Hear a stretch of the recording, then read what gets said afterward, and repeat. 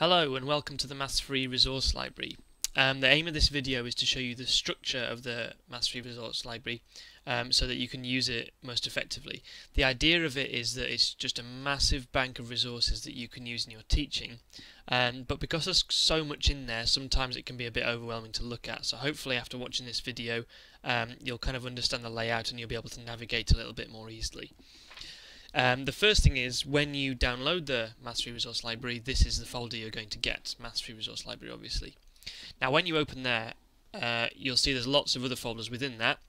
These top four correspond to the four main areas of maths: algebra, geometry and measure, number and statistics. So if, for example, I go into algebra, you've got a load of folders here. Each of these folders has loads of resources for that topic. So for example, if I open equations, there's basically a load of resources on equations that you could use there. Now obviously that folder itself isn't really that helpful because there's just so much in there it's going to take ages to go through. That's why for each area I've created an index. So here is the index for the algebra section, and I'd strongly recommend, particularly if you've not used this resource before, that you use the indexes initially. So if I open the index for algebra, it gives me this. So these are all the resources that are in those folders. This tab, for example, is the equations tab.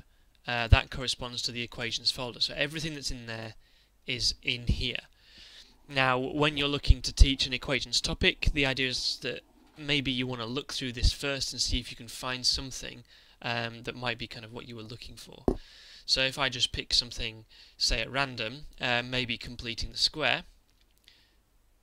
This is the first lesson on completing the square. If I then click this here, it actually takes you straight to the presentation that is in that folder. So you don't need to look through the folder, you can look through the index and open everything through there.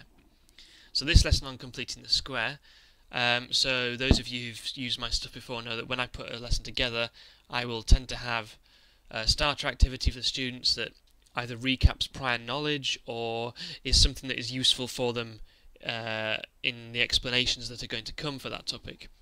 So there's a starter there which you can just put on the board and then have a discussion about. Depending on how it goes, you can click through and it has kind of how to solve the problems and the answers there too. A little bit of an introduction, some patterns. Again, I'm just clicking through this very quickly. The idea is that you can use this to explain the topic to students. And then there's some more examples of how to do it. Again, you can kind of click through this. It's really important though that if you use a resource like this, you need to have gone through it a few times yourself. It's never that good when sort of teachers just clicking and stuff's happening. You need to be kind of talking. This is kind of backing up everything I'd be saying to the students at the time. Okay. So anyway, there's a load of examples there, and at the end of the PowerPoint, there's a bit of a plenary to go with it. The plenary might be some questions based on that topic, or something a bit different. So that, for example, is a first lesson on completing the square. There's also a second lesson on completing the square too. So you could use those pretty much as they are.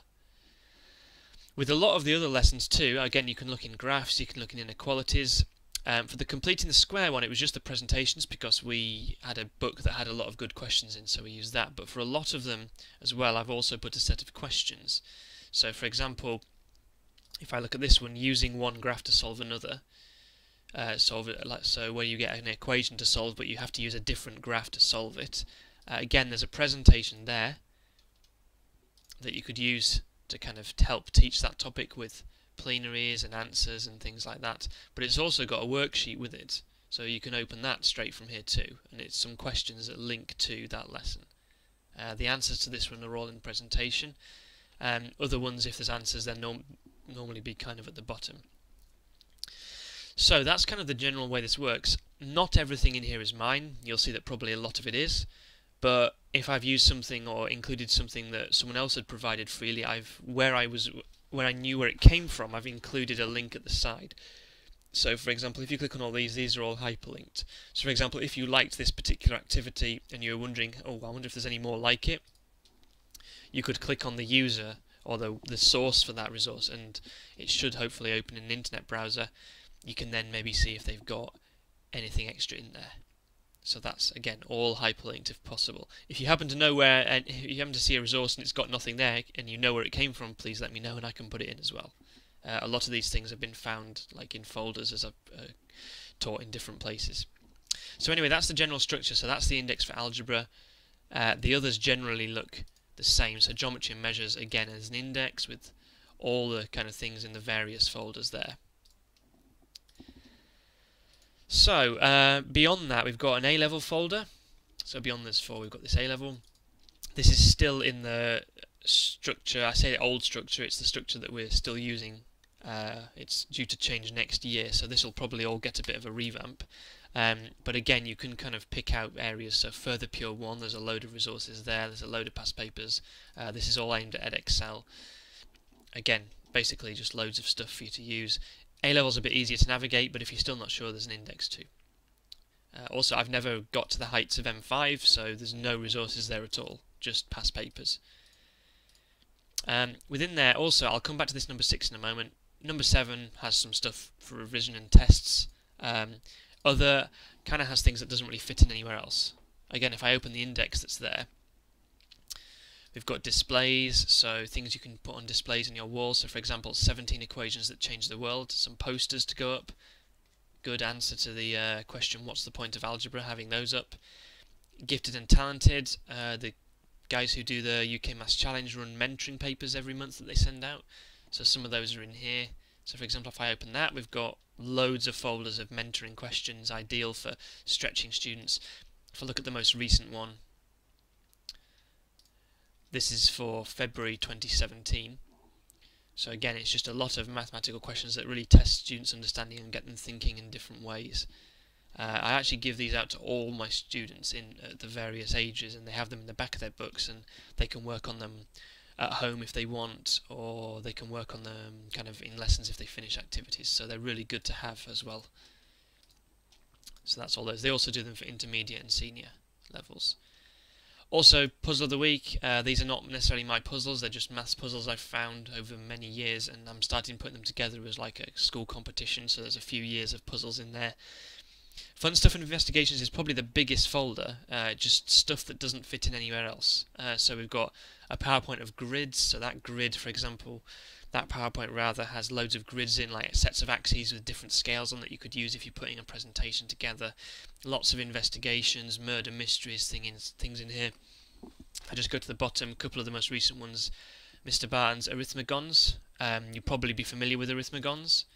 This kind of thing where, you know, you have these 3 numbers, the number here is what you get when you add those 2 together, and so on. But hang on, if it's in reverse, so that is the sum of those 2, that is the sum of those 2, that is the sum of those 2, suddenly adds a whole extra dimension to the thought processes. And Mr. Barton's put a load together on actual different topics as well. I love this one on midpoints. So there's a coordinate, put the midpoint in between. There's a coordinate, put the midpoint in between. But what if those are the 3 midpoints? What 2 coordinates have that as a midpoint? What 2 coordinates, this one obviously has to be the same, have that as a midpoint? Again, it's suddenly a much higher level thinking, and all the students can access it, but it then has a great extension for the more able. In addition to those, he's also done Venn diagrams idea as well. Again, you may have seen these, loads of topics. Again, just pick out angles and triangles maybe. So, can the students sketch a triangle in there with the angles labelled that's isosceles? Can they put one in there that has a 70-degree angle? Can they put one in the middle that satisfies both and one that satisfies neither? If they can't put one in the middle, why not? If you go down triple Venn diagram, it's got to be isosceles, have a 40-degree angle, has one obtuse angle, and all the various combinations that come with that. So I think these are a really good way of teaching. You can do this for nearly any topic, so again, they're in there if you were looking for something like that. He's also got his rich tasks. There's also another folder somewhere. Maths relays. A lot of these from Chris Smith on the TES. Some of these I've done myself, but again, if I just pick one out, maybe these kinds of things where students answer that question. If they get it right, they answer that question. If they get it right, they answer that question, and so on. Again, you'd have to print these out, but I'm just sharing some stuff that's in here. Okay, I'll go to the last folder, the one I missed out before, which is this one. This is my kind of latest project, I guess. Resource schemes of work. So you've got tons of resources in here. What I'm trying to do is put together schemes of work with all these in. So for example, year 7 and 8 are actually, I would never say finished, but they're you know, there's an awful lot of stuff in there, and they're all organised by topic in order. Year 9, 10, 11 are currently under construction. If I show you what year 7 looks like, this is our basically year 7 scheme of learning for the whole year. If again I open the year 7 scheme of learning spreadsheet to show you what it looks like. So this is term 1. These are the learning objectives. These are kind of the title of that topic area. These are the resources that are in there. And it's emphasised that teachers don't have to use any of this stuff, but this is stuff you could use if you wanted to. For example, if I look at this one, this is one of the first things we do with year 7. It's actually basic algebra. The reasoning behind that is because they need kind of a lot of practice at algebra, and if you do it first, then any time you do another topic you can remind them of algebra and use it. So for example, after this, when we do some geometry, some area, perimeter and volume, you can actually use some of the algebra they've learnt here and show them it in context. Term 2, you've got, you know, fractions, decimals, properties of numbers. Suddenly, well, hang on, we did equations earlier. Can we do an equation? What if there's fractions answers? What if there's negative answers? That kind of thing. It recaps it. Averages, timetables, diagrams. Well, averages, you know, there's lots of questions where you could use a bit of an equation building to solve questions involving those. Angles, you can use equations and algebra in that as well, so that's why it's first. But to show you the idea, these ones that are numbered 1, 2, 3, 4, 5, 6, these are a sequence of lessons that link to each other. So for example, we have a bit of getting them excited about algebra. It's a kind of magic which was featured on TES a while ago, not one of my lessons, but we've put it in there as a starting point. Using algebra to make a magic square. So if I open it, for example, this is just basic substitution. If they choose values for A, B and C, this will make a magic square. Okay. If I then open the document that goes with it, what they can do is, here's 3 values of A, B and C, substitute them in there, it's a magic square, what's the magic number? Choose their own. So now they can choose their own. Why is the magic number always triple the middle number? That sort of thing. So that's an example lesson. Then we have a couple here on writing expressions. You know, if I say, I think of a number, I times it by 3, then I add 4, then I divide that by 7, what does that look like if it's written down? The one after that is the other way around. Here's a load of algebra, can you tell me what calculations that is and what order that's in? Then like terms, simplifying expressions, 2x add 5x is 7x, that sort of thing. No negative numbers or anything at this point, just basic stuff. And then a lesson on swapped orders to finish. So this one, oh, it's already opened, okay. So this one is this kind of idea. So if I have a number, I times it by 3, then I add 5, I get an answer. What if I swap the orders though? Again, you can click through this on the board. I normally then ask students, give me a number.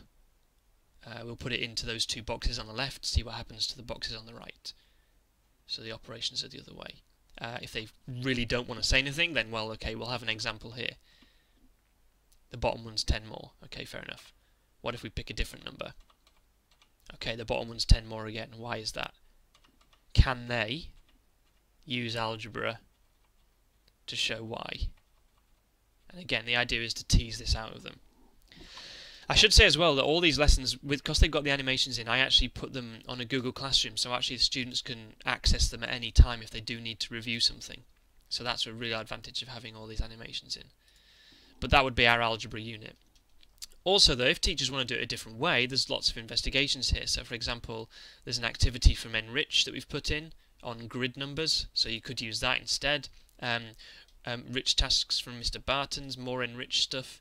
One of the arithmegons from Mr. Barton again, so here's an arithmegon for simplifying expressions, and basically every unit has a sequence of lessons if you want to follow it, numbered, or loads of other resources you could use. In addition to that, at the end of term 1, you've got a set of review questions, there's an assessment, and which looks like this. So it's an assessment on all the units from that term.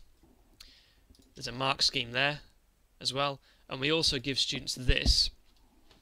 After the test, because I sometimes find that when you've done a test with students, you kind of give them it back and they might not do anything with it. Well, what we do is we give students this.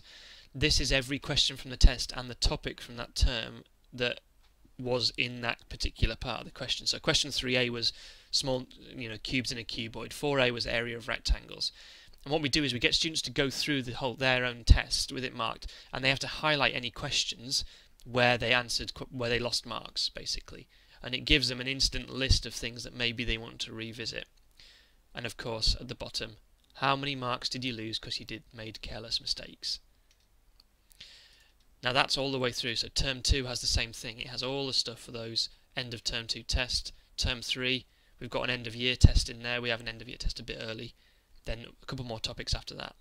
In addition to that, we've got extra activities throughout the term. So in term 1, we make time in that term to do a maths challenge paper with all of them. What students then do is they do the maths challenge paper, we mark it, and then I put this on the board, and they choose a question to come and explain to the class how did they answer it. So that has all the questions that were from that maths challenge paper. We've also put some of the maths relays in, so there's 2 maths relays in to do at some point that term. Teachers can do it whenever they want. There's some group challenges, so again, here's a load of questions they can work on in groups, like collaborating. There's the stuff for term 2, there's the stuff for term 3, etc. Year 8 is exactly the same idea, not the same topics obviously. So again, if you go in here, you've got loads of stuff that you could potentially use.